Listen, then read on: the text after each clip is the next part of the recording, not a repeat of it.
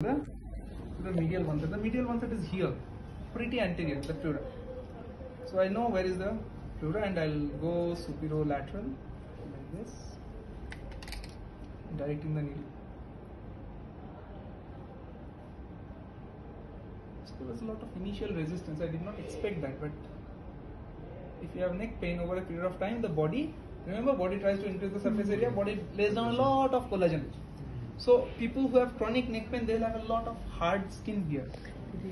Pushing, pull back, keep pushing, not yet, no twitches yet. So I'm trying to locate if there is anything.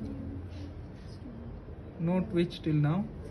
If you don't get a twitch, you are, and you know that there is a twitch, what do? You apply the pen, no? I could, but then, okay, too much of fishing. I don't want to do anymore. No twitch.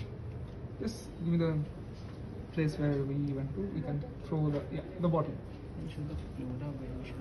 The pleura? Yeah. Yeah. The pleura is. Can you come supine once? Mr. Vivek? Yes, sir. Can you come supine? Supine, sir. On your back.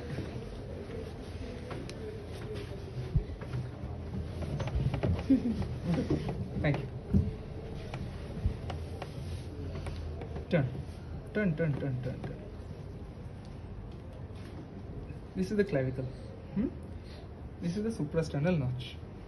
So, after the medial 1/3 of the clavicle, up to 2 inches above, you have the pleura here. Okay.